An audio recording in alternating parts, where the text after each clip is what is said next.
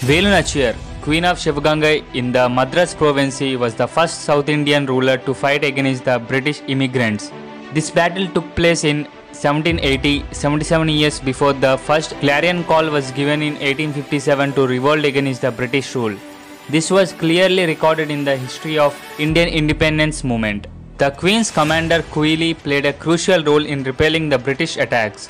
KUYILI, a daring and dashing girl, grew up under the training of her father, and after the death of her mother, both father and daughter shifted to Shivagangai, and he became a spy of the Queen Velunachiyar, who was hiding at that time.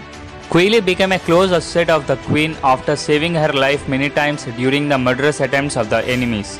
She even killed her guru in martial arts when she found out that he was one of the spy of British. The Queen appointed KUYILI as her bodyguard and later as the command of her women army. With the help of Hyder Ali, Tippu Sultan and other neighboring rulers, the Queen Velunachiyar could regain her kingdom from the Britishers. The Britishers, when they occupied Shivagangai fort, did not allow women to enter its premises. But on Vijayadashmi day, they permitted women to visit the Rajarajeshwari temple inside the fort.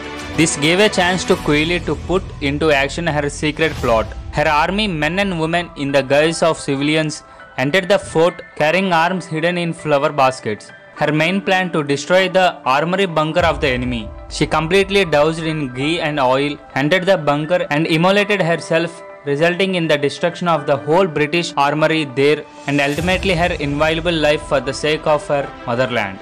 The Queen regained her kingdom. KUYILI became a martyr for her daring deed and sacrifice during this battle.